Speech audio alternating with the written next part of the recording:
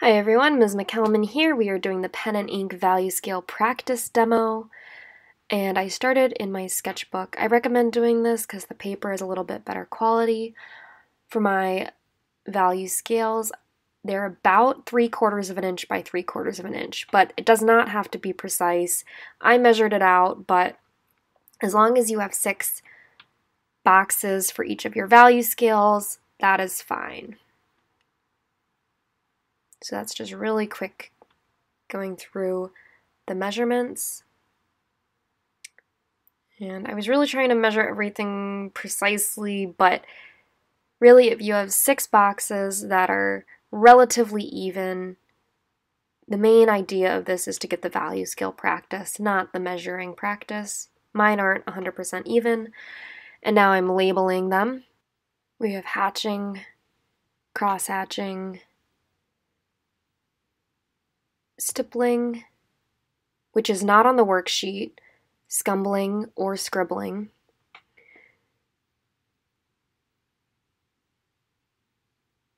and then invent your own. And I have 2 rows for that. You don't have to do 2. I just had an extra value scale. So hatching is just making lines one direction, and I add more lines for each level of my value scale. They get closer and closer together. But the weight of the line is the same. It's not weighted line, it's just about how close the lines are together. And this is sped up.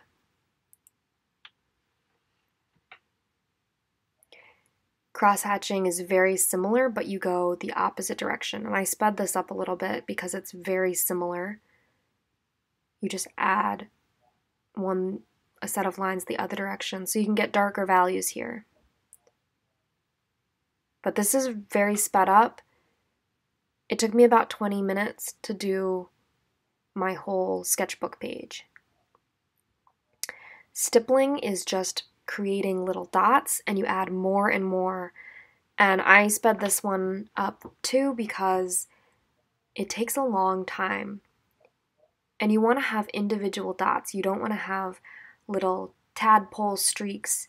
That means you're not picking up your pen enough. It's easy to get a little bit lazy with stippling, but if you do it carefully, it can create really nice values. And you can see my head kind of pokes into this because sometimes you got to get close to see where you could add more dots.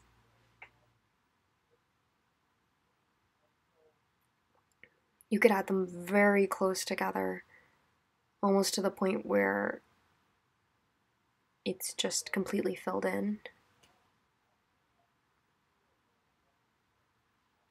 But I recommend maybe sitting down and creating these values while you're watching TV so you can really just spend some time making your values.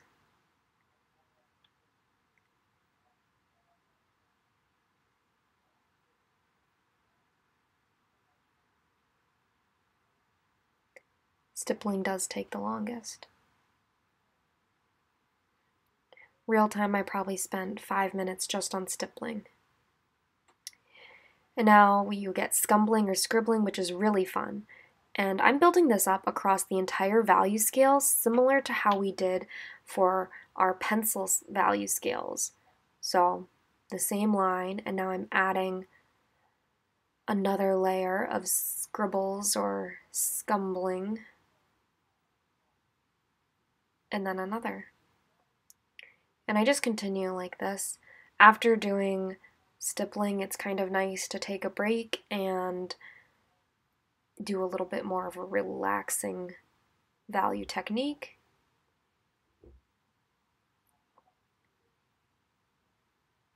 And just build that up. It looks a little bit messier, but it also creates an interesting texture.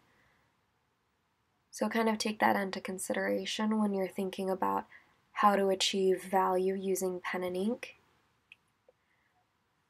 But just like with pencil, the slower you are and the more time you take to build up your values, the neater it's going to look. Even in my hatching, I got a little bit scribbly by the end of it.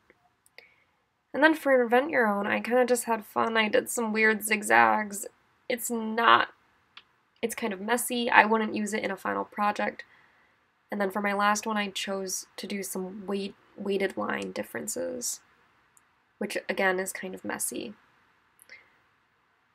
I like to stick to the traditional ones. And here is me speeding through the worksheet. If you choose to use the worksheet, you still have to add stippling. Even though it's not on there, it's in the assignment directions. So make sure you do the pen and ink value scale practice either on the worksheet or in your sketchbook and turn it in on Canvas.